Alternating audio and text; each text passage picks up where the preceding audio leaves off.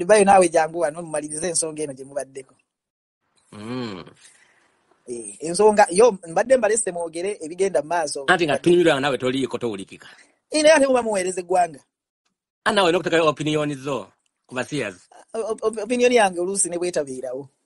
Nawe yo tugyetala kubanga omukazi w'ekiziko yali yagambye mbu basevinga abaana basodomayizinga. What? Amanyi kyo bambu yazadde abalongo mulimu omusiyazi. Oliawo bazaala abasiyazi naye tebamanyi. Okitegeera? Nze n'omuntu agamba mbu singa kyali kisoboka tebali badde ensinga ezo ezirimu okusosola abasiyazi nga tebali zikuza nnaku nkulu nga zino za human rights. Kubanga Katonda ogamba otya muno omukozi nnaku enkulu mulwanirira eddembe ng'ate mulimu ebikula emu byemusosola. Mulimu ebikula emu ebirina okubeera sacrifice. Naye ng'ate ekyo kyekitulaga nti tulina okusigala nga tulwana. Ebintu bino ebyokugamba nti tusooke tugguseeko kimu. Tugguseeko ekyokujjako General Museveni kati ffe tweyongere kubonaabona mu mbeera zonna.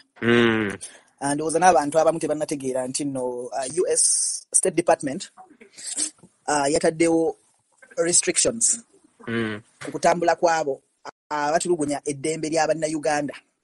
Mama nga babiyombeddemu. Abatemula abantu bino ebya opposition abakola biki naye n'abatulugunya abasiyazi abalinyirira eddembe ly'abasiyazi nabo nga mwe bagendedde. Era kati omulimu gwaffe kulaba nti no tuwulira nti waliwo ayagala okutambula nga tumulondoola nga tubajjukiza nti noono kwali kubatulugunya eddembe ly'omusiyazi. Tebatulugunya lyaba political activists bokka, tebatulugunya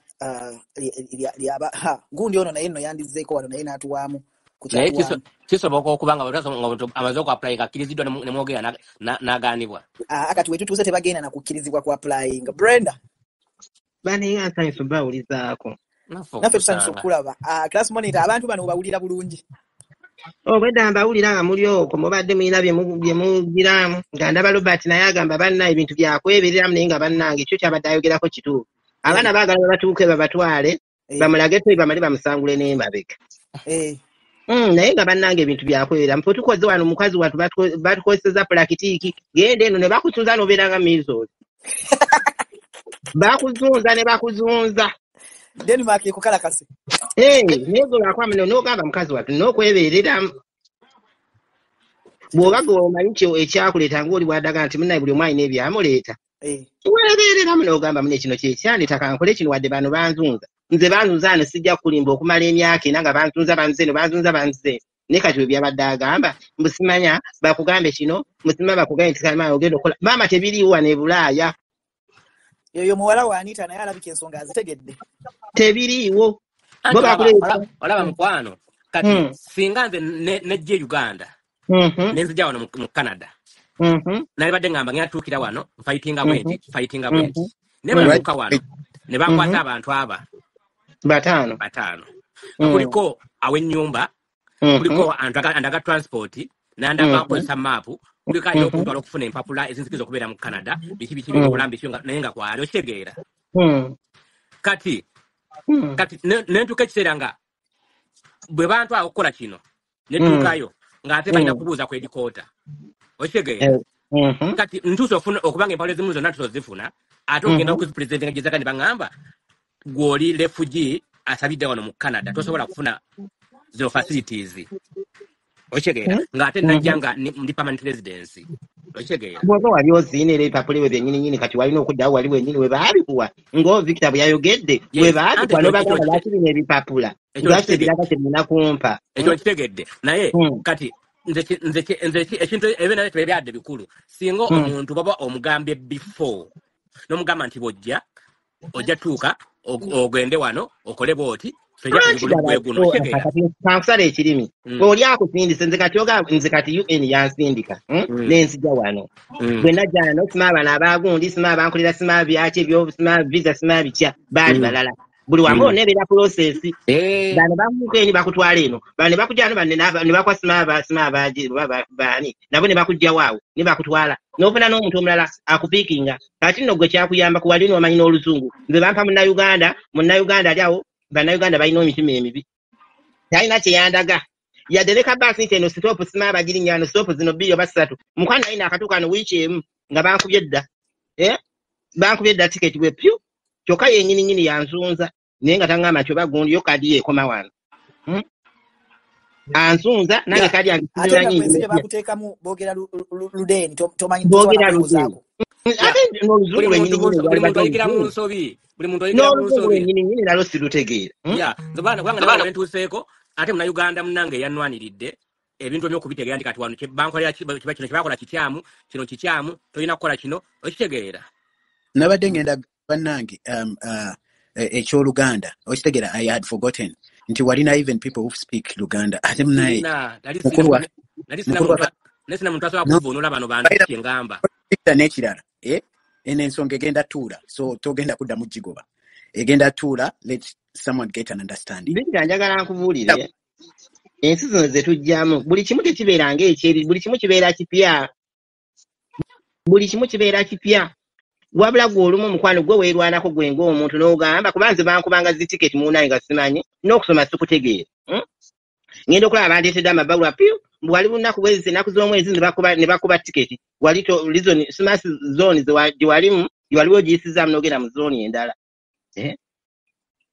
nga sibitegeera kyokka oli gwe bampaka ennyini nga gwe wogamba omuntu bamumpadde takubuulidde kati nga nange kyendimu wano be bampa abantu bo teba kati gwe bakuwa bataano naye ze bampa omu bampa bataano naye nga engeri nange nzokola simanyi kuwandiika simanyi Luzungu begaba bataano okitegeera Luzungu sirumanyi naye ze bampa omu bogezaako okwogera n'omuntu explain ensonga yo oba n'ogyogera within bad way nga totegeera kyoyogedde nga olina kyoyagala okuyisa n'oyogera kirala kati bo ne bakikola bulala okitegeera nga tolina muntu akunnyonnyola nti kino mu Luganda n'agatukali omugambe bwoti singa oteeka ku Zoom yamuno nga na Uganda yogera Oluganda osanga kyalibaddeko na beto okusingawo ne wano Victor Laba we are getting clarity naye nga nze ndaba kino kyonna kitagende maaso kino ekintu kitambula ebimu kale byakuba nti byakubiramu kubanga nze munnaye Victor ebintu byempisengwa naye ate ngezezzaako nnyo okulwanyisa embeera bwe mba nga nina kye nali njagala kyo nkikoze naye ng'embeera ngirwanyisa nga ndi mu pulakitiki mukwano ze mbadde nkugamba bebakozese ne bakugamba bakuwa bwi adulesi tebeekooya gw'olina okunoonyaawo n'ogenda n'oyokokola n'okola ebyobwerera nti bo gavumenti yeekuwema ye egenda kusasulira ennyumba ekuwe n'akakadde ke Uganda ak'okulya kiwedde teyagala kumanya kirala yekwata 2,000 nekwata oba n'3,000 oba mu 5 nezisasula ennyumba naye ate erina okulaba erina okulaba toyina kubeera n'omala wiiki nga tebakulabyeko kuba bayinza okugamba nti bakuwa ssente ezo nga mukani wayitamu dda ebyayo buli nsi n'ebyayo okunsesa nti gwe nno bakuwa bataano nze bampa omu yekka bampa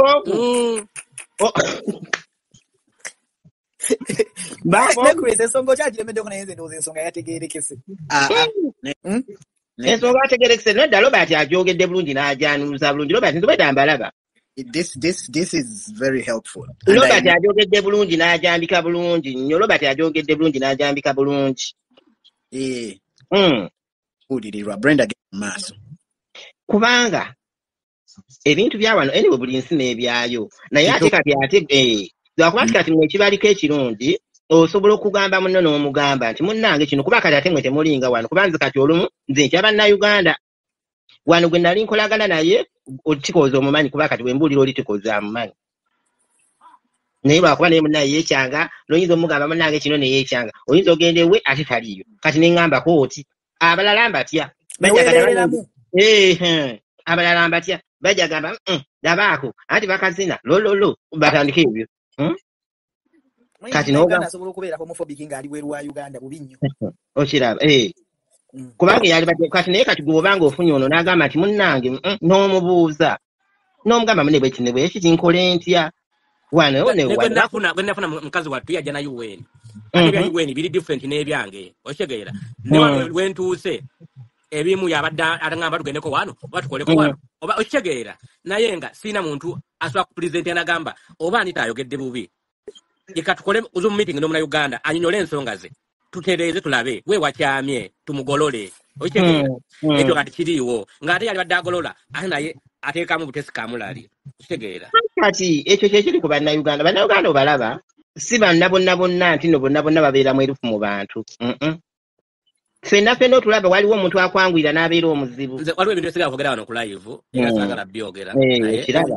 Yes. Naye nga waliwo omuntu abeera nga mwangu n'abeera nga muzibu okiraba. Kati weekubirako eno n'olaba ng'egani, weekubirako eno n'olaba ng'egani, n'ogamba kati awo kati ekintu nkitadde byakwebeereramu n'okita n'ogamba kaakati embeera giyigiremu bw'ojja okuyamba banno abagenda okugira mu system y'emu.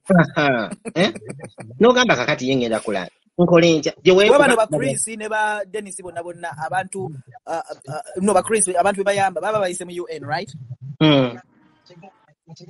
Si bonna.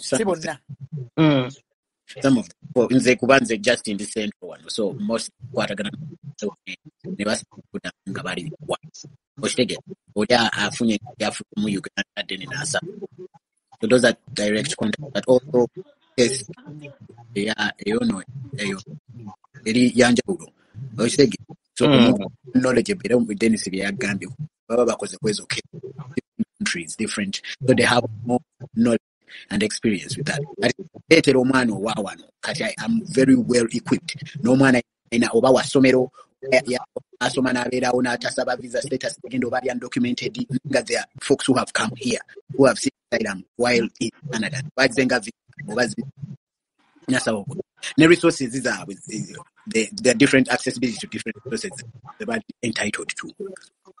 Over government they providing over the city itself kuba tuina local, municipal, federal ne provincial, the nene yanjawulo, so that kind of awareness jenjagala ofune nze mukuloza mukwogera. By the way, Brenda, you have really enlightened information ya interpreter eze nengamba kale singa buli form gye bakugamba oba walina oba edde njagala nawe kino kyeteekemu boba era kintu nga tokitegedde mu butuufu bwakyo wano nkosa bw'obagambe sibitegedde.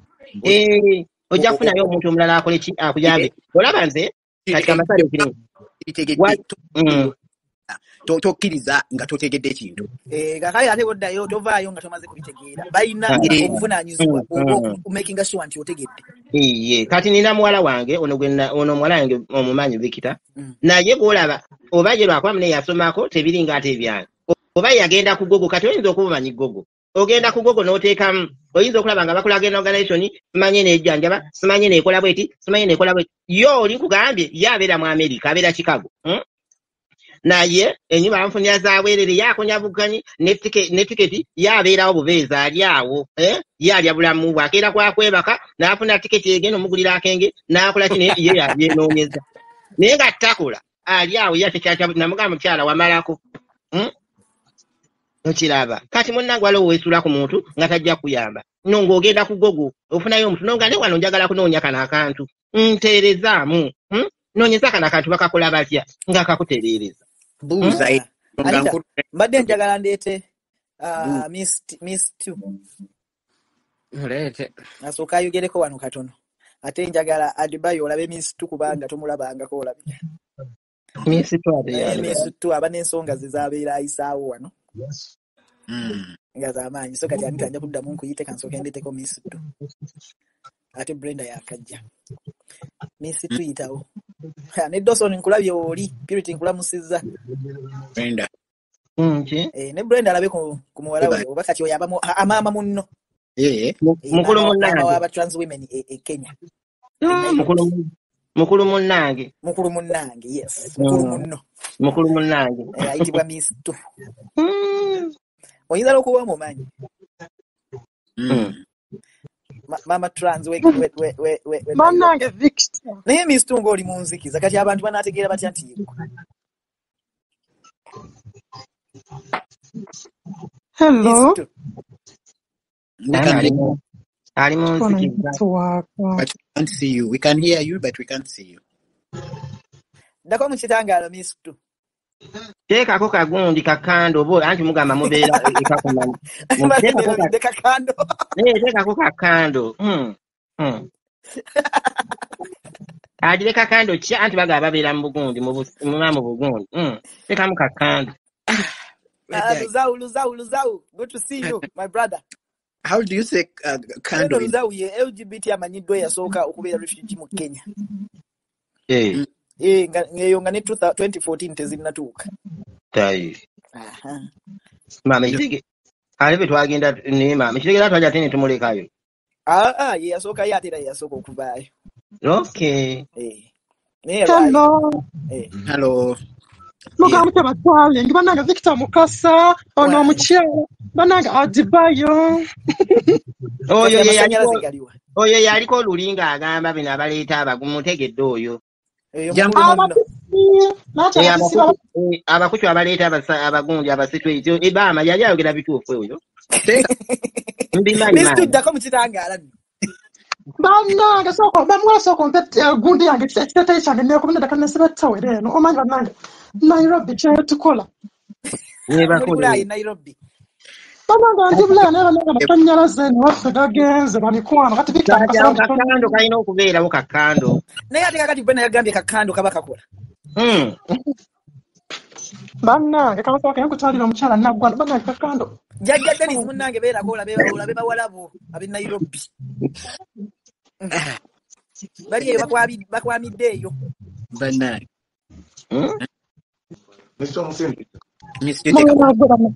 Bananga ewa kamasanyalaze gagenze bamikwano n'emuda bandi kunzikiza. Kasokoleza kakando munnange tunaakulabirako awo. Ogamba otya sweetheart? Banange Vanira ndi wano muwala one Piruten ali wano wa Victor Mukasa. Banange tuli wano ku team RTI sonora chibananga basampa. Bamikwano banange temwerabira ndi wano ne Queen Mother Dragon Mama. Dragon Mama agamba. Tobala chokamba kama tuli muziki za musanyaze gage. Zana tuli ku kakando mutusondere sola. Piruten naji oli manya RTI tuli muziki za natural pate tulina sola. Eno message agenda ku Piruten. Tuli Nairobi na musanyaze gagenze banange kumayimbo no Pirita abera kweno live ya Victor Mukasa. Andi baba yuda. Nairobi. Tuli bulaya banange tuli Nairobi mukwano. Bulaya atenda okay la why ate nyo tuzitandikirawo. Banange badde njagala chadi bayo kino kindabe ko kimpe ku sente naye mama masata chagala. N'abantu bano mu Kenya ngali wannako nga banywa. Lwanje kale muwuliro wamufere najjamu ewannako natatuwa na mwenge. Banange basosola abasajja. Adebayo damu. Amasanyaza gankoze nabo binyo omukazi amumanyi Dragon Mother mulangira Adebayo wuyo lwakuma amana amasanyaza gatukoze bubi. Era kwade kusalaka amasanyaza Adebayo n'abalaba bulungi. Sibalaba. Tulikunzikiza jukire Balaba bulungi. Era toyinza kutraba because kando hiyo njikutase. Ngamulabe. Ngojita. Luto chatukola banange. Yuya Pirita atayipinze naye ba. Bakambye kino ka. Oya Pirita naye batatufana ko choka yagende ebula atatusindika sente. Wali tusekerera. Kati asaka banange. Omukazi Pirita nandeka nali Uganda nga mbona abachoka ne Nairobi eranzi zendi mukubona nabananga Pirita kunyigidde mirundi kufuna mukazi gwe. Omukoli mijebu tubona abula tatufaako yatulekera jjajja w'ekigo Dragon Mother naye yuno ye yaguza aluje bana amasanyaze gatukoze bimwe badde mutulabako bamikwano ogitadde bala wandirese kando ngokando ogitadde mu ndabirwamu kando nakaba nyine kando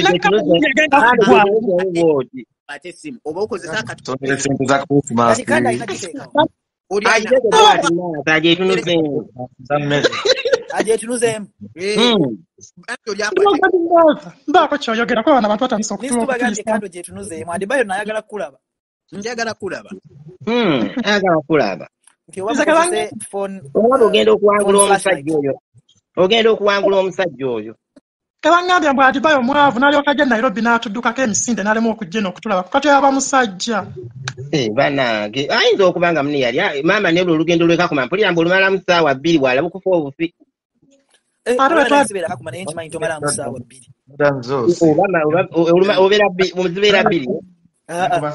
2 zibeera meka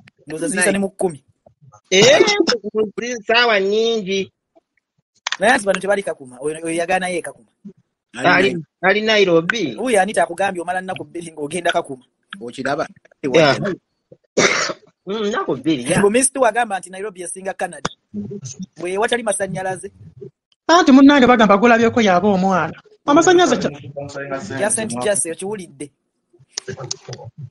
no Victor Mukasa tudde mu kyama bagamba gulabyeko yabeera omwana kati ssaawa zino nange mpaana kyendabako because kati life yange yetandikira Nairobi wendi sinza gamba nti ate munnange kisinza kuwaana kyesitalabako akuwulidde naye era tukulaba akatonotono wenna wennoonyirira eriiso tulirengedde Urira, those girls at RTI are rich. Don't imagine.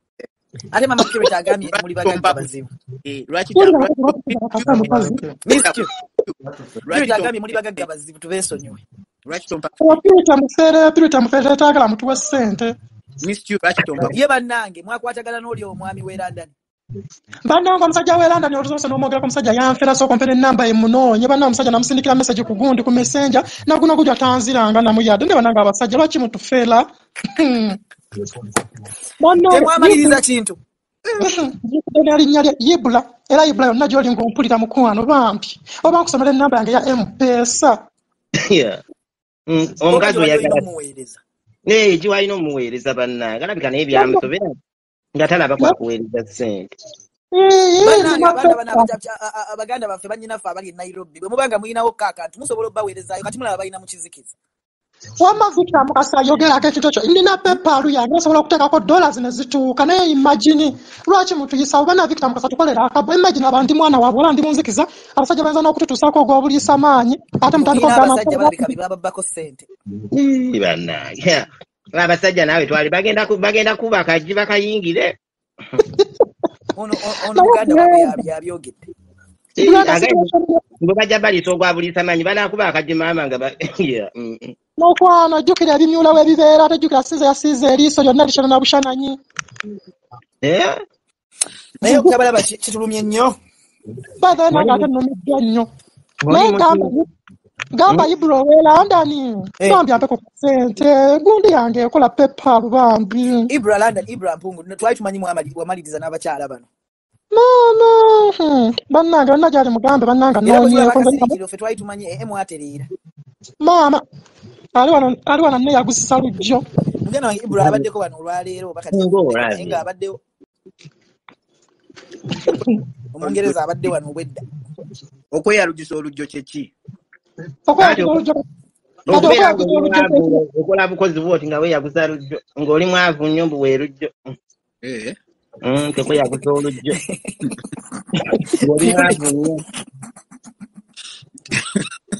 kwegana enjala ziwali ekwaguza ogamba kandeeta olujjo lye lunaasobola okunjagula obulungi wamba omukazi gwe naatambulanga naye kubanga oli mukazi muganda tensi munnaye sibimanyi mbimanyi naye Brenda lwaki tojja n'okima ku bawala bo emyaka gy'omazeeyo kati osobola okutika ku bantu n'ofuuka gundi ono ani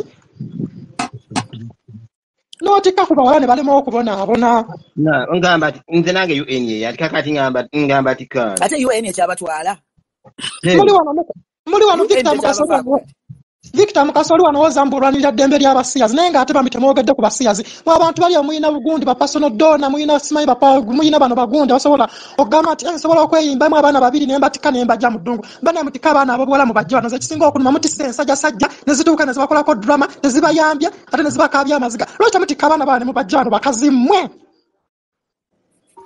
ono munnange baliwo abakazi abatisse abakazi mwembalaba wano mukomentinga comments empitirivu embi n'embi agamba nti no tukoze omulimu ogwa human rights naye tutisse gasajjasajja agali straight kubanga bannange nze si okuleka mwana wange gwe natika oli gwe nkugambye abeera e Chicago ate oli omulala ali mu America oyo naye yagira ku nze oyo omumanyi Victor kati awo siina muntu mulala ate abaana nabo boolaba nabo baafuuka ebizibu mwana wattu abasajja naffe abakazi mukwano nga tetuli bangu naffe abakazi mukwano tukumako omuliro ne tunyamuka ng'essanja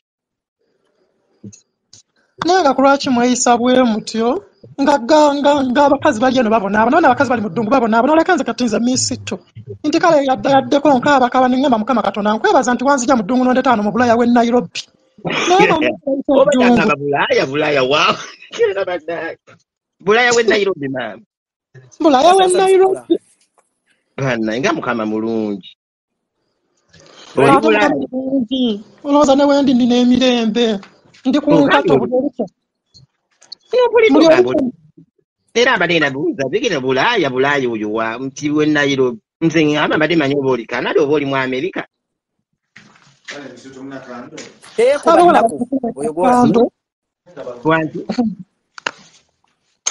Victor Mukasa naye to see you here today. Mwebale Victor Mukasa tuli muzikiza gwe taata w'Abasiyazi gwe yakola Ekimeeza ky'Abasiyazi zozo sooka onsindikireyo n'akasente ngule kando kubanga bannange abawala bali munzikiza. Purity bwatugambye wano mukome. Purity muveeko Purity ali kutukuba akasate. Tetusobola muvaako. Tekisobola. Lwaki tumuvaako? Purity agambye nti yabafunira ssente ne nani? Ani oyo? Abano balaba Victor. Kasomwa leero nakugamba erinyo linnuma. Enkya kugamba amanyo 6. Naye kati Brenda kankubuuza oli mukyala tomanya ebizibu by'abakyala biggwayo. Kati ne mukirimba ne lunaku lumu. Kati mmanya ne mu nsonga tutuuka nayo tutuuka ne twekuna n'obugenda tugenda mu nsonga omuwala n'akubuuza ne padi nga tozinazo okugenda na kumuwa. Okwata ekigoye n'okiteekayo. Kati gwagala kutuza mu mbeera yammwe eri ey'ekakuuto mukwano mmanye no tuli Bulaaya tutilina otutambula n'omutimbagano okugirawo. Mama muli bula. Bannanga atuusisa. Name y'ekakuuto. Oyagala kutuza mu mbeera ey'ekakuuto eyo y'abantu okweteekayo ebikookoma wansi. Munnanga oteekayo ekigoye n'okigira Naate ekirungi oli mukyala omanye ebizibu by'abakyala tebiggwayo. Kati Pio tatanza agamba nti nayinza okutuwa ssente ziyinza okutumalira eziyinza okulabirira ekigo ne kirabirira abawala bonna. Ate buli olukya tuleeta abawala badduka e Uganda tebalina we batuukira. Buli kanaku omanye kati abawala be twakalisiivinga wano. Okuva Uganda. Okuva e Uganda. Bameeka. Abawala balinganga 1,000. Mwe muli ne basitwaiti bammwe mugamba be muliita. Njogera ku bawala ate nekino message kanjisa bannange buli muntu alina ekiyumba e Nairobi bambe muyambe ku baana. Muleke kuboola baana, muleke kusuula baana ku street, muleme kuyamba baana ngate muyina ebifo mu biyumba byammwe. Bakazi mmwe basajja mmwe bali mu Nairobi. Abagamba nti no mwatuuka olw'okuba mufuna ssente zemusikami nga temwagala kuyamba Abasiyazi. Mbami muyambe Abasiyazi.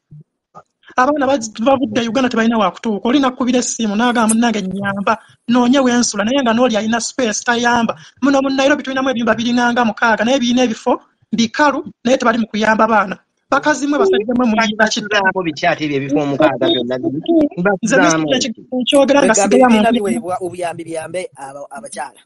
Nze kino kankyogere ku live kuno nga nkiisa because n'amasannyalaze gankoze obwingi okugenda kuba nandibadde mbeera namuttala ne mundaba ne wiigi gye nnyambadde n'amaaso ge paintings olwali ne mukakasa nti ndi mukambwe. Bakazi mmwe abalina ebiyumba mu Nairobi mwe basajja mmwe abalina ebiyumba mu Nairobi muyambe abaana bali sitaaka tebalina wa kusula ate nga Abasiyazi batuufu naye mu buyumba mugizzaamu emisitweiti egitalina mulamwa.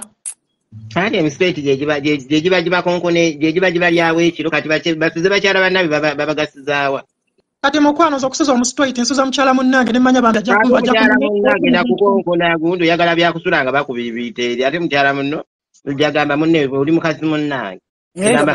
Brenda olaba ensonga Minisitule gyayogeramu nti ebibiina ebimu abantu baweereddwa ssente okuyamba bannaabwe naye ate Abasiyazi be bali mu biyumba. Ebintu bibeerawo ate muno njagala nkubuulire kino. Victor abantu babikola ebintu abantu bakola ekintu ekyo naye ng'oli yakikoze nga ye ku lulwe nga kigenda kuyamba ye nga tekigenda kuyamba yakikola bw'abeera akikola bw'ati agamba nti njagala okuyamba abantu kyokka bwe kijja bwe kiti amanyi era yayogera n'omuntu era yarisiivinga ssente mugenda okulaba ng'ayiwawo ng'abalenzi 6 ekiro bagenda okusula nga bamubiibya. Ani Minisitule luli abantu bali bagamba nti nno abantu abatali Basiyazi bangi nnyo mu process. Minisitule n'agamba nti nno Basiyazi be babaleeta. Bayitiridde ate nabatiitidde nnyo ate basusse bannange mutagala okumpaala akasente yiyo pepalu yange ngitaddeko muleke kunneekwasa nti sawadde pepalu yange yiyo ngitaddeko kale mungulire kando mbe munzikiza mujjukire nti nno zaalina abaana ab'obuwala kati wamma abadde nkugamba abo Abasiyazi bennyini baleeta basitweiti naye ate bennyini tebakoze mulimu gwa kuyamba baana bannyini ate Abasiyazi bennyini.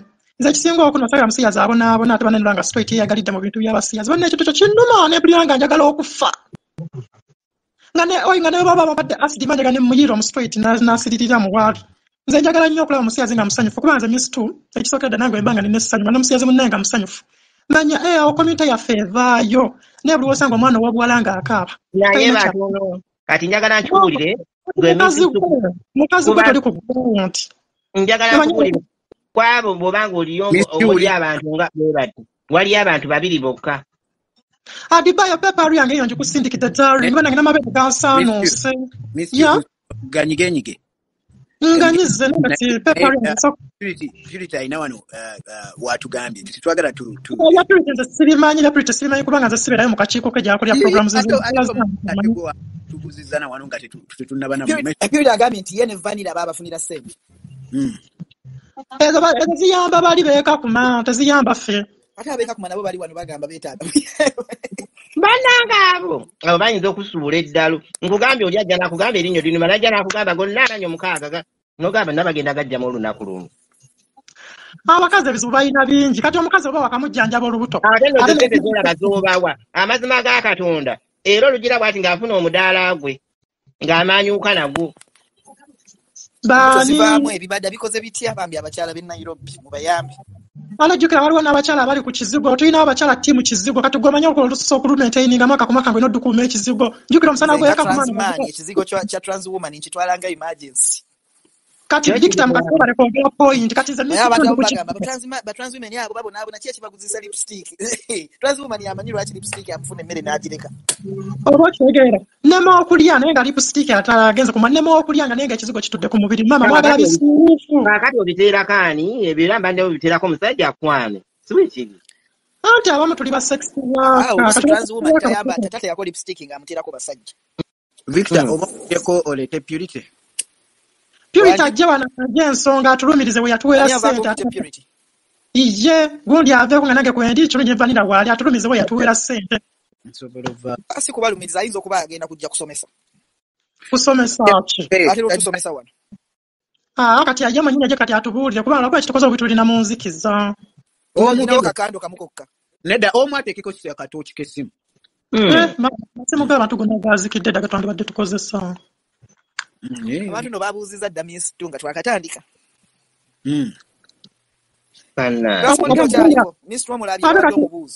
kati ate wuyo Purity awoza mbu agenda kujja mu 5 minutes bannange tamanyi ffeno tuli Bulaaya tetulina masannyalaze mulinde mu ddakiika 5 tujja kujjako omuntu omu Purity ajje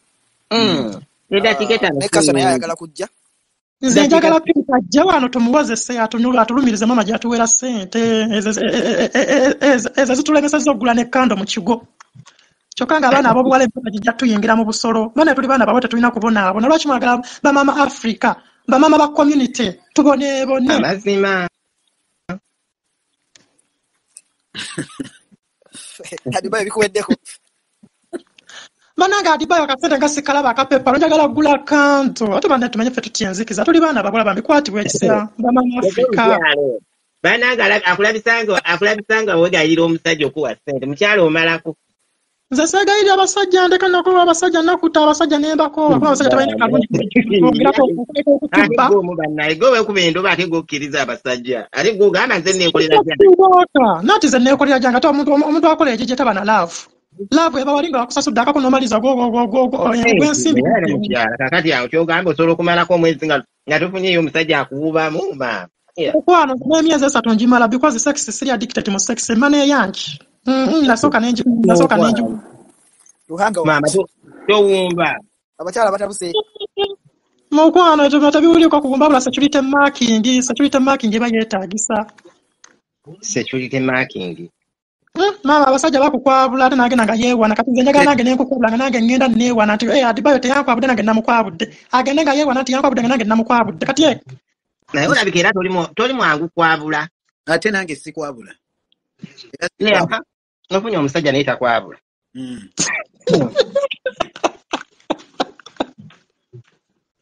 nogemazi takwabula muwera nteerako ku tookiyo wammani sooka nteerako ku tookiyo kale akati tubaye twagala tuleete ku Kasha ne Purity Brenda sooka oveeko katono ne mukulu munange Adebayo sooka oveeko katono baleeta tujja kumawo nga tuggalawo baako kamba tukize kati ne misiti unaze mutaala kamulaba akaaso nakogedde toliwo Adebayo kwegayiridde kale otugalirewo no problem miss tala leka nsoke nkulabe bulungi miss tu ondabeko ki ereza kamera bana buzibu bwa katogenda kulaba maaso go kage nasize gena painting face katulabe face yabaka nange ndi ku tooki kale kankwerekereze okalabye wekafaanana kamyesi mulabye Kakyala kamulembe nnyo. Anfaananiddemu Fifi. Mukulu munne waako wuuna atuuse.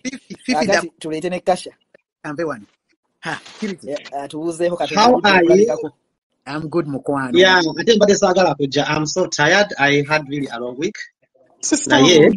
Tuli wano. Kale katuleete Kasha naye ajja atubuuzeeko bambi aludde kansuubire Kasha olwaleero. Tuli wano ne mama. Ndi bulungi. Emikolo mbadde njiraba. Representation.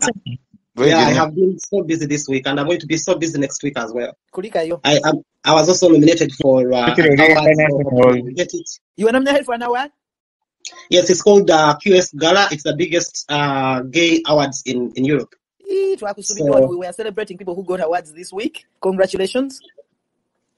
No, I haven't gotten it yet. I was nominated. So a nomination is recognition. Yeah, it's recognition. And, yeah. Congratulations, my sister. Thank you. Thank you. And why I'm being recognized is because of the work that I do for that community of girls who go online and actually say that I do nothing. It hurts. And sometimes Baba serious. I don't know Steve Anita Badega serious. Baba serious. I know, and seriousness here, it is because of hopelessness. I can understand, but sometimes it's that probably that traumas that makes them forget even the good things you are doing for them. You understand? For example, right now the reason why Anita is forgetting everything Rainbow Railroad did for her is because of the hopelessness of what she expected is not exactly what she got. You know, but if we do not bridge the gap, because vulnerability, there are people who are born in absolute poverty back in Uganda. Absolute, you know, and they still could manage to have empathy upon people who are giving them a helping hand. When you do not have much, the only thing you can actually do for your own self is to have a grateful heart, to have empathy within you, that if somebody else extends kindness, you first appreciate, so that you can give them the energy to know that, oh, I'm actually helping right people. But if we do advocacy, you miss it too. She is, very beautiful. I love her. I like her. She's with Vanilla. But if you ask, you see, a government in another vacuum. All right. But if she asks Vanilla what I do for RTI, she'll be shocked. Probably, maybe Vanilla doesn't tell her. Probably I'll have a meeting with RTI team and the beneficiaries very soon. But Miss 2 is part of RTI. Miss 2 is part of RTI. Vanilla and I just got RTI a grant. Even the house she's sleeping in is because we got them a grant. And I work so hard. This money that comes from Sweden. And I go to do presentations for free. Victor, you know what I mean when I tell that I do not do presentations for free, whether it is for a good cause, because people are getting paid for everything. Now for me, I go and do 1, 2, 3, 4, 5 appearances and talking about my testimony and the testimony of those guys. They get a grant. I don't get no money. I go and do another job. You understand? Somebody else for some other group. Yeah, for somebody else, I get nothing. And my own recognition from this organization is that Purity, we are helping your community. But you sit here from afar and you do not see no recognition from your own community. It hurts me. You don't. Exactly.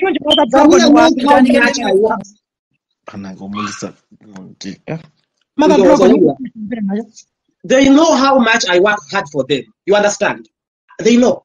They very well know. But the only problem...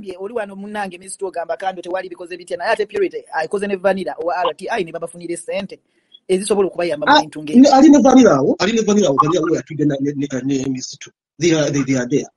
But for her, to Miss 2, the only appreciation she wants from me is for me to get out of my pocket and support her. You understand? And transparency and accountability. No, she's seated with Vanilla, and I'm telling them she's in the house that she paid for it. Does she know where the money comes from? If she doesn't ask for accountability, that's not my problem. But she's in a safe house. You know the problem with also our community. You should stop being entitled even over things you don't know. You are living in a house. You do not know where the money comes from for rent. You don't know where the money for food comes from. You don't know. You are just seated. They don't pay for anything. Vanilla is there. They don't pay for anything. They are just seated. So the accountability you're talking about, ask them if they know. Yeah, me and that Vanilla, this girl you're seeing, Vanilla is seated with her. me and Vanilla sometimes work 24/7. Sometimes she works when she's sick.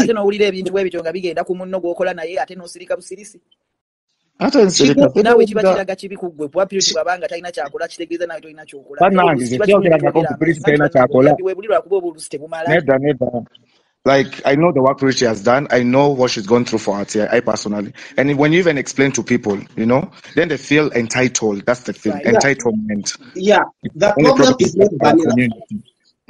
The problem is not Vanilla, Victor. The problem today, I am not even talking about leaders who eat the money, who steal the money. I am talking Adebayo, about. You come back to the platform. I am speaking to the community that feels we're too entitled and doesn't appreciate the work that people do, the work that we do. You sit in a house for a whole year and you do not know that it's Purity who helped you get that grant. But because you don't know nothing, the only thing you know how to do is to come to my inbox asking for my personal money. I need money for food. RTI has gives them food. They don't pay rent. They don't pay no bills. No, the only reason I ask they don't pay no those bills. questions is because many times activists' names are tarnished, and those who know the truth are silent because somebody was making an accusation, a big one, on this platform, where somebody who knows the truth was silent. Right there. Vanilla, you were right next to her. And so many activists in Uganda, but sometimes without us knowing exactly what is transpiring. Yes. So, Vanilla,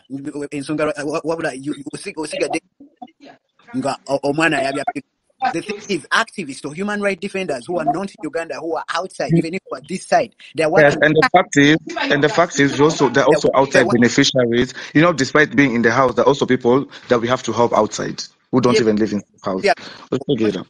And these girls want money for their own selves, which the organization can give. Those are things they're supposed to buy for themselves as girls. They're supposed to look for a livelihood program to cater for that. My point, Vanilla, is you had your colleague literally saying, yes, I have. Yes, but you stayed silent and you were right there. I wasn't here. Mr. just brought for me the phone right now. What is it with that? Get a call. Let us hold you accountable. You spent tireless nights doing this work with Purity. You were very well. Purity helps us. This is how we turn it. And on this day, by the way, I'm not going to really hold space. This is in my heart. In my heart that you can. Allow me to finish. Okay. I think okola tirelessly with Purity to make ends meet for your people. Now you are aware of what missed you. You are also aware. This is how people no longer want to support you. You understand? This is how human rights activists start supporting other institutions, other organizations, because you, our own, can't even credit us for the work that we do. So this is wrong. So you are equal accountable. Just or this silent. No, we have to hold ourselves accountable. We are doing this work. You're doing the same work we are doing. The same work Purity is doing. It's just you're both collectively trusted entities. Exactly. That's actually true. And apologize for staying silent. Yet you worked out. Yeah, and that's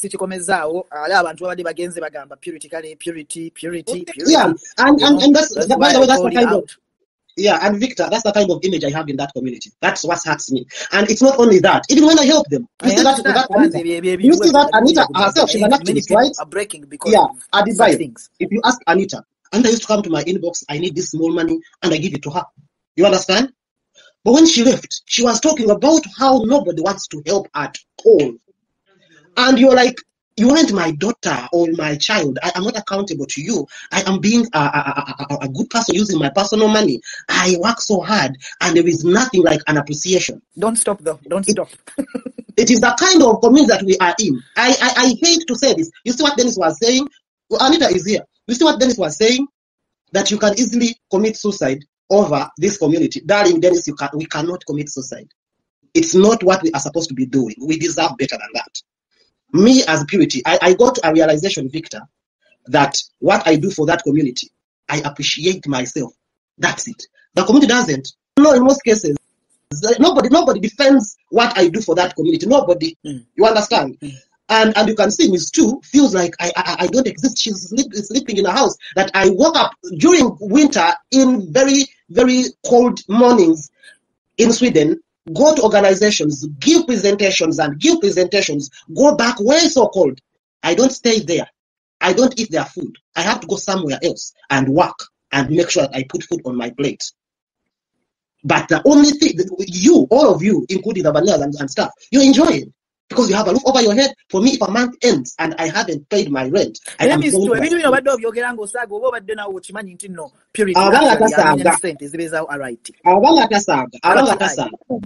Victor Soko indoko purity maloko gra statement yange zano nengambe bigambo bino wamanga nenga banange purity wana tuyenzikize tulibu bane tuguliye ku kando njagala mu kwatinga buli nega neza no first time na Soko okujjano Victor jukira na kugamba ti I appreciate RTI kubanga RTI yanzi jawala nnyo ata yogera gwolo ate kati you appreciate vanilla. What the Adebayo was saying is this: they appreciate vanilla. I appreciate RTI because vanilla gwe manyinga leader manyinga mtu gonna wandikira email eyanzikiriza na ngamba jangu wano ku shelter obere part of the shelter. That's what I said. Now my complaint why I bought purity in this conversation, because I had to say something about purity that kubanga bakugambye nti abawala ekyanyumba tusiima buli kimu tusiima kye batukolera naye naffe tulina ebiteekenga naffe tulina ngafe abantu bitukozesebwa sexy worker kulwa nsonga byetagenda kumpa mu shelter neetaaga ebizigo nganze neetaaga okwambala waliwo ebintu byeneetaaga nga shelter atajja kubifandinga nganze omuntu atajja bintuusaako naye nga mbanga yona ngeze mu inbox ya purity nekunyonyako ensonga zange ezimu eziri personal nga siza organization kuba amanyi organization tuyinza kuyamba kuva ku kizigo kye weesiga paka ku mpale ey'omunda ekyo kye bakuyamba naye ati ekyo kituufu kyogambye nti nno RTI bayamba okufuna kino nakiro naye wali engeri obadde okireeseemu infact odismissinze n'ogamba waayo vanilla wuuno wanira waali ajja bibabuulira kwegamba nga kiringa as if Purity is not doing anything for the organization that she has so loved. She's a founder also. Maybe I'm among the founders. I founded RTI with vanilla. Ekituufu kiri nti tutusiime ate bwe tuba nga tulinayo obuntu complex tusobola okugamba nti bannange omuntu ono atuyambye bulungi nnyo Rainy Bene tukoledde omulimu gw'amaanyi nnyo naye ate senga wabeerawo enkola endala esobola okukola bweti ne bweti oba mutuwe ku magezi ensonga eno tugivuunuse tutya tuleme kujjawo ebirungi abantu bye batukoledde ate nga nabo baba beewaayo bwewe bambi ebintu bingi abantu bebogerera muli desitenzi olaba waliwo bebogerera eka ku manti nno babba euro 10,000 mu mmeka no nfiisaamu 20 n'ekintu nti babba ssente nti Victor yazibaweereza ne bazibba naye nga ate siweerezako omuntu euro ziwera 20,000 okitegeera neefuuka ensonga awo ne boogera omuntu mpaka lwaddukayo Victor kiri lwaki kyengezaako okwogera kuno oba kati ngande abamu tebasiima nze Mr. I always appreciate omuntu akolera ekitono nsiima kuba ne ulio wawulya nga ngamba Anita namusiimako kimu ti Anita ye muntu yasooka okundisiivinga nga nakajja naye abantu bennali nsuubira okunnyamba tebanyamba era ne bangoba ne bansenza kati naye era ne mbigumira naye nze omuntu annyamba nampa foundation nange nenfuna wentandikira aba nkoledde foundation ennungi nnyo naye wabawo n'ebizibu omuntu byofunanga gwe omuntu n'owulya nga abikunyize n'ogamba lwaki sigambako omuntu bwati ne bwati n'abaako kyanyamba kyengezaako okwogera kiba pointi yange wano naze ne ŋŋamba abantu okusinga okuyamba abantu abatali bakomi temuyamba abantu ba community bennyini kubanga agaseeko n'agamba nti no shelters nyingi mu Kenya teziyamba na bakuya people ati kyekugambye shelter tubalina kugamba shelter weziri nnyingi naye ziganya okuwerokaminga aba new rival naye nga bali wano balibonabona onootuwa ku magezi ki onowaayo magezi kimu nzizamwe bagamba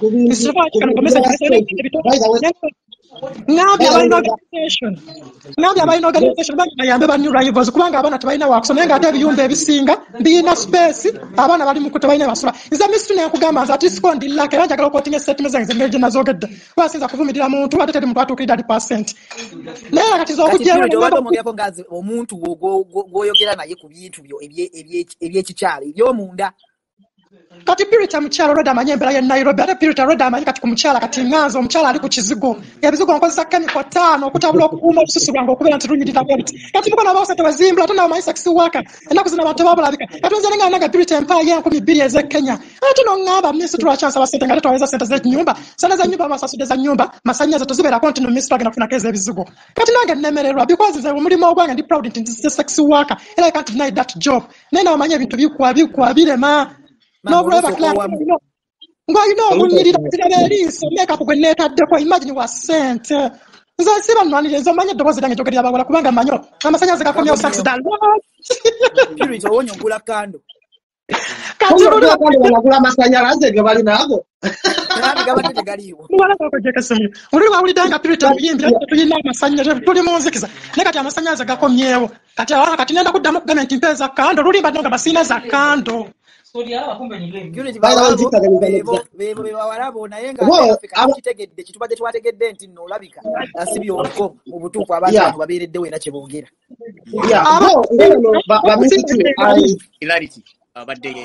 I love them. I love how they express themselves. You know, it's always the trans community is always a little bit dramatic, in a good way sometimes, for them to stay alive and thrive and stuff like that.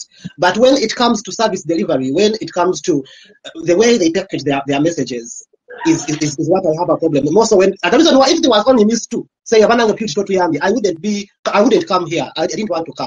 But the fact that Vanilla was seated next to Miss Two, when leaders are involved. Mutandika okwogera n'omuntu atera obanoonyeza ssente nti tulina engeri gye tusobola okunoonyaamu embeera afaminga identity yaffe, tulina engeri gye tusobola okiteekamu ekintu ekyo ne kitegeerekeka mu abo abatuyamba, oba waliwo kye tusobola okukola mu Nairobi wano in the meantime ekisobola okutuleeterayo nga for makeup and foundation and stuff. Yeah, for makeup and foundation and stuff like that, Victor, I don't want to give myself a lot of work. Hey. I'm sorry. I cannot give myself a lot of work to buy makeup, to buy lipstick, to buy you everything, and then have time to go and look for your rent so that you may not and electricity and food. You understand? These people need to know that me, I am not paid for nothing. I don't have a monthly salary to work for RTI. You understand? I do not have a monthly salary. You kill one night to do it. So I am, and Victor, we need to start also telling our community that Ebisiyazi. Someone has to give you everything. Nanti kati awokyogera n'obagamba nti bannange Nairobi ndaba nti musobola okukola ekintu bwekiti okwewanirira. Ebitaliiwo bwe twali e Nairobi okitegeera bano bali bake olaba oyo Vanilla bw'omubuuza nze ne Vanilla not doing by the time we started RTI. We were tired of that community they call straight. Fe abo bagamba nti ebitongole bijjudde ba straight. Kituufu ekituufu naye I can't even comment about it because those are their fake boyfriends, those are their those are their brothers, those are their cousins, they do their own relatives. You can find a family of 10 people, a husband, wife, and children, and stuff like that, and all of them are in they are LGBTQ. I have nothing. Mr. Young atana bakujja mu bantu abalinga bawalana aba straight nange naba straight abacha Nairobi tebanjagalira kodda bangaze nabagulako olutalo nondi tusane ku UNHCR nimbagamba nze ba mikwano sobola kubanga ndi Ebisiyaga ate ngo muntu atakijja ate nabanga waliwo byakoze ki byakozeeko ku community yaffe nze nsobenga ndi Ebisiyaga ate atakiridde abana bebe nyine obalaba bana bawala. We were in a meeting one day and these girls are so interesting. These homosexuals are so interesting. Netwita abantu ba highest ba UNHCR bichinga tulikogera kwezo nsonga. Victor na yimira nenjogera ntino ne bagamba actually we need names nenga basigenda kuwa amanya but ekitongole bwe kiti ngamu even ebitongole byomanye biriko ne ba nature network abo ba nature nabo bali nawo street ngaba mikwano gyabwe mfanfe ne kati bacho abali nabo ba nature network bacho ina ne ba leaders mfanfe bagunja ngaba street ya nabi bo bali na Abasiyazi ku street ze Nairobi ababonabona. Ate aba straight mukwano tebabonabona. Ate abonabona babona batya. Bo abana Abasiyazi aba sente na faking your love. They look so good because they also go on the streets of Nairobi. They are straight, and find small, simple jobs that they can do. They are doing well. Because they can actually work. Yeah, some of them are married. They learned the escort job of escorting rich women in Nairobi. They are married to Kenyan women. Have seen days with refugees in Kenya. I've gone to this community. You understand? So the straight ones are not that much suffering. The ones that are suffering probably are in Kakuma, but the ones who are in Nairobi, they are only waiting for their flight in Kwano. Ababona used to nebasanga kubo nebakuba kati ngono kakawala kange kano. Ko muntu aluba basanga kati kamba de makeup ngabo kala banaka bozi kamisu bakakubira kukubo obo kitegera. Kati nze nchocho abanze focus yange. Na kite RTI whatever they can get is trans women. They are it's a trans organization. It has also trans men. We used to have trans men and then they started their own organization. I think, yeah. So there is an actual trans men organization. There is an actual trans men organization that I know about, run by Dahlia. So this is run by trans women. You understand? You know? Nemu RTI sometimes usanga yonga street banobaja nebagamba nti munangenze ndi they and but I have a wife and children and stuff like that. They are not, but they just need a help. But when you go to the straight straight Victor tochiteka ko na manyi manji kubanga community baji wamba, and because it is the community that actually allows it. It's what brought them. It's the community. It was brought them. They are more brilliant. Their organization, they have their organization in Isri. Is it Isri Kasarani? They have a region that is they have their own by they are organized.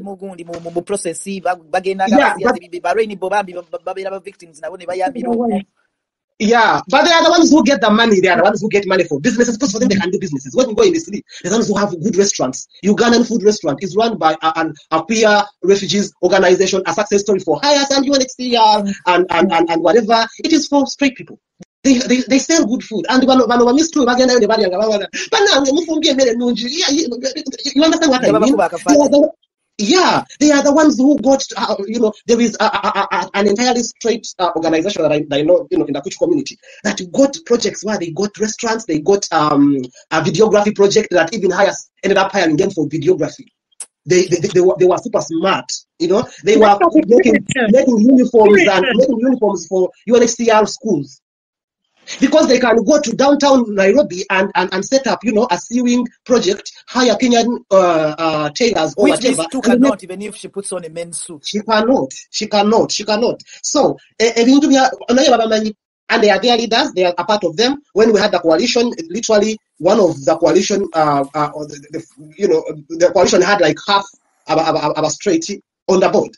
Nafe half ngabife. Nga twakivako n'okukivako nga batuuka ekiseera ne ngamba purity sirina budde bwa kuŋŋaana n'aba straight kubanga nga bw'oyogera ku straight nga bano abawala babisitu nga bakugamba eyo omusajja mulungi omwagaza kimuleke era mulungi naye naawe tomulaba nti mulungi alina mumaso omwana wange ngumuleke ate nga baleaders abo batrans bano abaana bange nze mbamanyi ebintu byaba straight tebifaako abasiyazi bennyini be beeretedde ba straight mukwano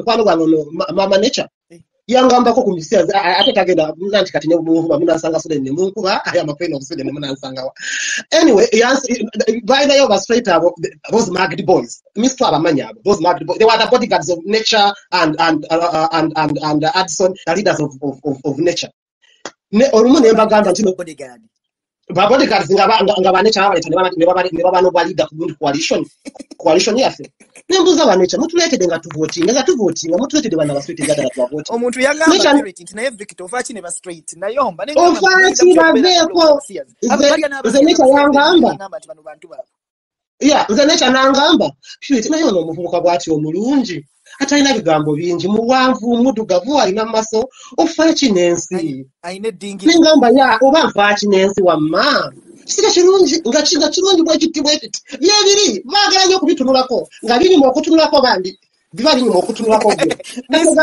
Miss Tremboze eyo yafuna obuvumu okujja okukyogera wano kati nze sirina buvumu okukyogerako nakirekera aba Miss tu ekintu kyaba straight mukive nze sikiriko. The only thing I can tell you Victor mbuli aba Miss tu mwenonye olaba kati mulina abati yade tusoose ne tuyomba. But when you start giving those kind of your leaders some kind of respect, Nemusfoka family, you uplift them. All of us Miss too. We try. Vania can wake up early in the morning and goes to gets resettled and somehow and then eye closes. She doesn't lose nothing. That's why most of the times when people get resettled, their organizations also resettle with them. By the way, straight. Weza kumika mtuma wanga straight nga musibagamba kasta yatwekede omusajja nga mulungi nange mukyala tuyinza okukkiriza tuyinza okuleka Vania n'atulekera wano mu straight kati nga transgender olaba Miss too mwa abalina okumakinga sure that RTI works, make sure that you are looking out for each other as trans women. You understand? Mwe organized. Nze olaba wachi I work in the background Victor. Nze ntienta sikyalina budde bwa ntalo ndi mukazi I'm too empowered for small talks. mu refugee community. But straight tebarwana. But straight abo bawala trans.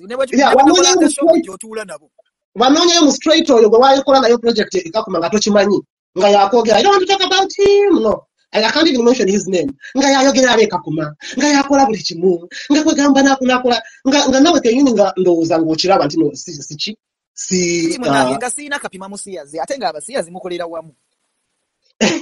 Kakati olaba but then he was doing a good job, at least for him somehow, you understand. So for those who do a good job, but anyway, Victor, I have to go. I saw Kasha complaining that this has become a trans space, so I can go. Space na yaba kati Kasha yomuko abafuna invitation one naye esimu yete itamu. Yeah, so muyo Kasha te itamu ate abalala sibye baliko. Between the songs that ebizibu between them was trans bili bingi Kasha not sonyiwa dear sweetheart. Ate ba trans bo abasinga bajja buzo olaba n'abali e Uganda olusi bajja. Atolaba n'emisitu avudeko. Abantu balina okutya abantu. I don't know why the other letters tebatera kujja nkabegge man olusi yakyova kati injize bwenfuna gundi Dennis nina kwogera ku Rainbow Dennis najja to defend awo ne mufuna.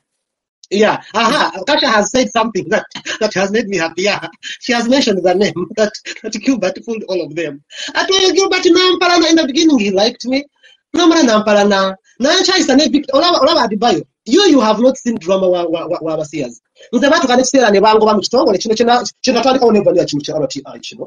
Nze bampako suspension letter. Naye nga bampa suspension letter nga the problem was when I started having issues with Gilbert behind the scenes. Nga Gilbert has taken over the space of trans people to speak for themselves in Kakuma, and all the spaces were for him. Victor, because I did not want to discourage Victor. I knew Gilbert, and I still know him as a great advocate, and an advocate who was handed to me by Doreen, a trans woman. Yes. So for me, I trust my people. Doreen says, I'm leaving Kakuma, deal with so and so. Yeah, and I'm not discrediting him, but for me, what was happening, and most of the people that you guys say as straight have done great advocacy for the queer community. Yeah, but what was hurting me, Victor? Nobody in whichever capacity should take our space completely by themselves when it is our space. The reason why we are still so much behind is somebody else is representing us, not only in Uganda, on a regional level, on a UN level, on every level. We are represented by somebody else who are beneficiaries. And for me, the problem I had with Gilbert and Doreen, who is my sister, I told Gilbert, I'm like, no, but you cannot be the one always speaking on behalf of those persons, trans persons in Kakuma. Allow them have a voice. There were those, the canaries, the players, or whichever it was. Because for me, the other thing, I was disturbed that he wasn't LGBTQ. It disturbed me, and I have a right to be disturbed. But how do we know that these people are not LGBT? We know because they even come. Their cases are not actually. They don't come as LGBTQ people. You understand? Like those ones in Kakuma, majority of them are political refugees who found a pathway and know how they can easily get their resettlement and stuff like that, and they joined the community. And I am not saying nothing. Everybody deserves a better life regardless of how they get into whatever it is. My problem is them taking our space and having people, LGBT people come here and bagamba ebiyumba bijudemu aba straight. Nga organization zinawa sente. One in Sweden right now, nze n'ekitongole kyenkula nakyo bano bagundi bano anita batayagala ebitongole byamba ba refugees abaja ku seeking asylum. You should even be nice to them. Organizations in Europe, if you bring your then you can come.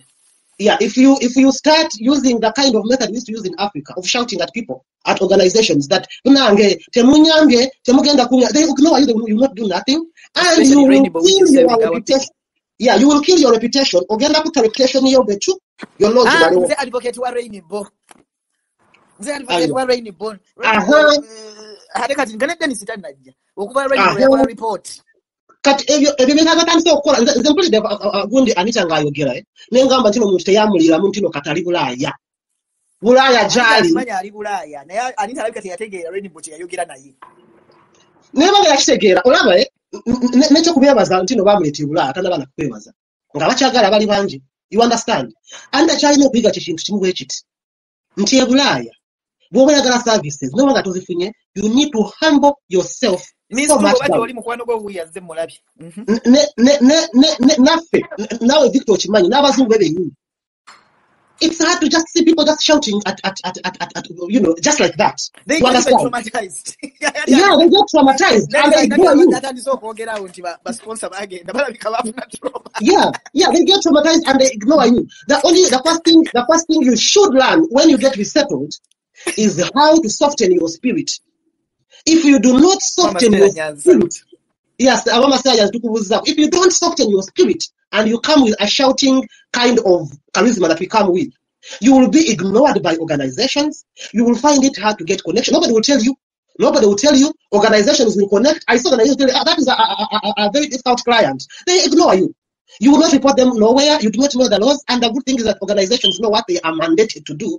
So for you, when you think that it's like in Uganda or Kenya, where there is an emergency fund, where there is this person who has just come from Kakuma doesn't have a TV in their home, so I should be able to give them a TV. And you feel like because somebody else has a TV, this organization that brought you has a TV. These organizations have money strictly for what it is meant for. They can end up being closed for messing up something very small in their grant. Essentially, mwalinga muri ya Kenya nga omuzungu akuwadde ez'obulwadde nga wagambye nti oli mu ddwaliro ofa ng'oli mu bbaala. Ezo mu bazungu tebabikola sweetheart ntino ofeking ebintu ntino esente mu gundi. We should Victor bali mu kuleta abaana bali mu 55 whatever that project of Rainbow Railroad. Rainbow Railroad had closed on the issue of Kenya queers, LGBTQ refugees, and let me tell you how it started. I want to give you a genesis.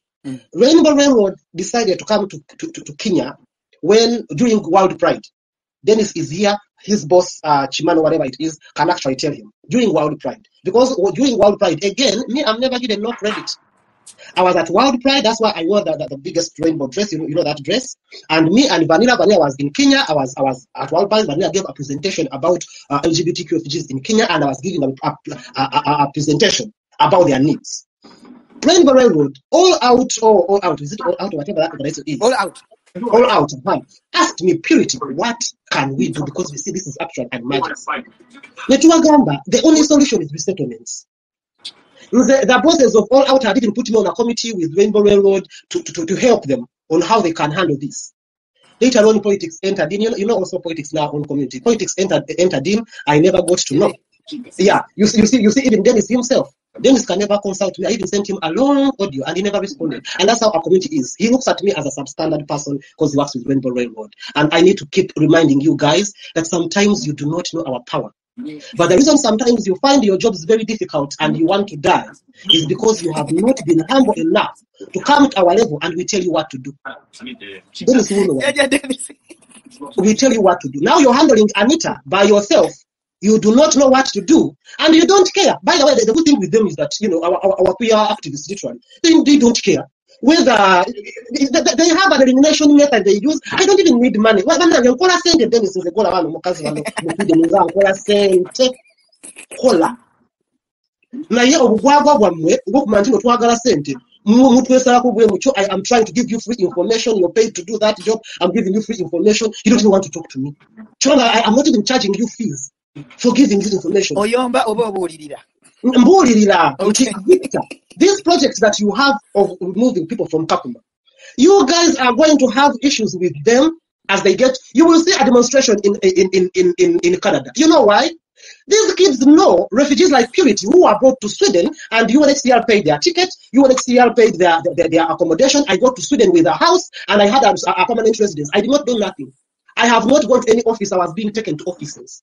You understand? The quota refugees are totally different, and these are the kind of refugees programs. The LGBT refugees in Kenya are used to resettlement.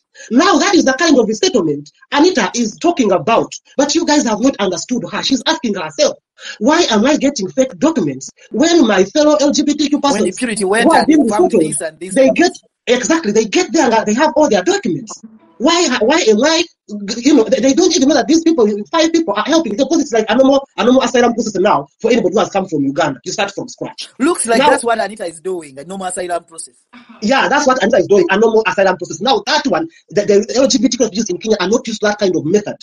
We are used to being taken, we go to the airport, we take photos, at the airport wait for case workers, then pick us from the airport, take us to our apartments, and I can't to buy food, I can't to, you know, I go to feeling like a queen, literally I was like on a red carpet. That's why now. Because you understand what I mean? Now, we go within amongst ourselves, how we get resettled. The resettlement of Sweden, of Canada, of whatever, is a bit different, but it's almost the same. They should be grateful over a project their mind is not used to.